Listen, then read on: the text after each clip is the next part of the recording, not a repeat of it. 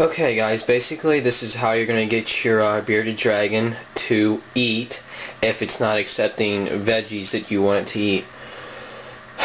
This is probably one of the easiest ways to get your dragon to eat if it's not eating, but a lot of times, especially when it's growing, you should expect it to definitely eat more live things that are going to make it grow, such as mealworms or crickets or, pinky mice or other things like that as it grows on. But right now I decided it's time for Liz to start getting bigger amounts of all kinds of fruits and veggies.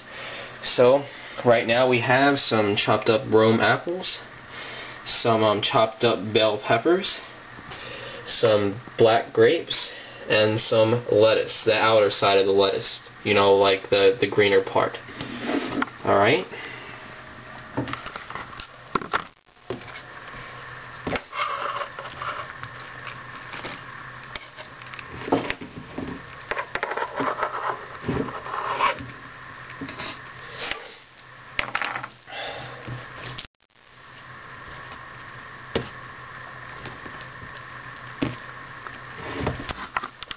Okay guys, now what you're going to want to do is turn some water on and take the bowl filled with the grapes and the bell peppers and all that good stuff, and you're going to kind of hold your hand over it, wash it all off, not with hot water though.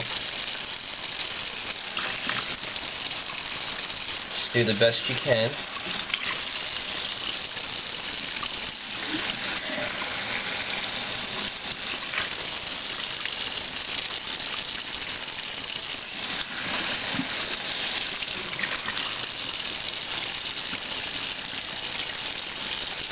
Alright, you should have some nice rinsed off veggies there for your lizard. Just try to get it as dry as possible. You might want to take a paper towel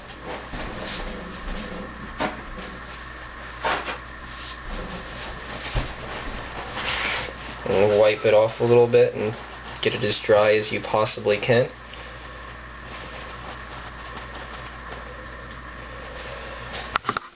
Now what we're going to do to try to get the lizard to eat it, we're going to take some nice mealworms mixed up in the powder, and we're going to dump the mealworms directly into this.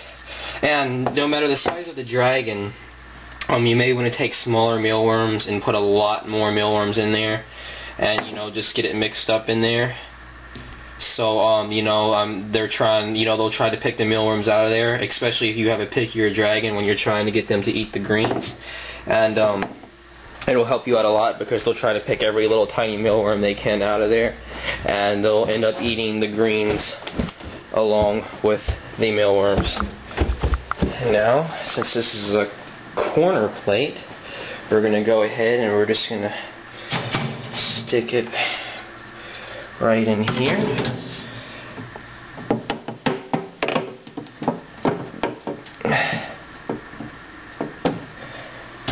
And of course, your lizard should already be curious of what you just put in the cage, which she is.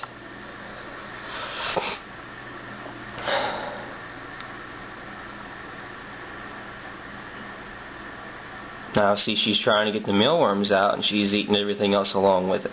But of course, since these mealworms are bigger, she's going to be able to, pick them out.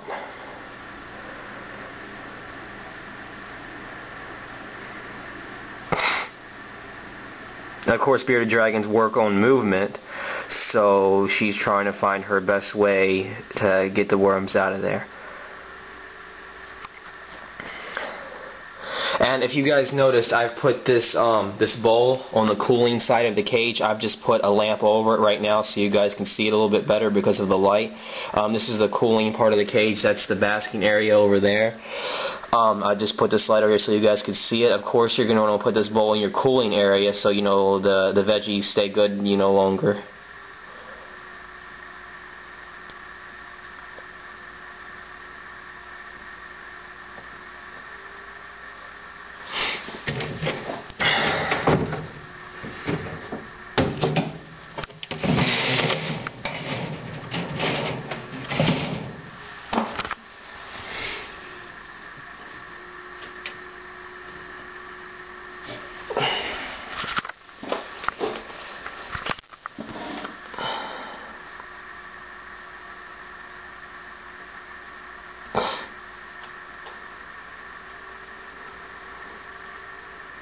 Whoops, another nice green luscious piece of nutritious lettuce.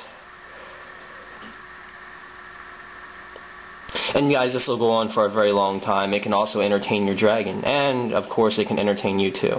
And finally, one of the mealworms. Okay guys, well basically that's it.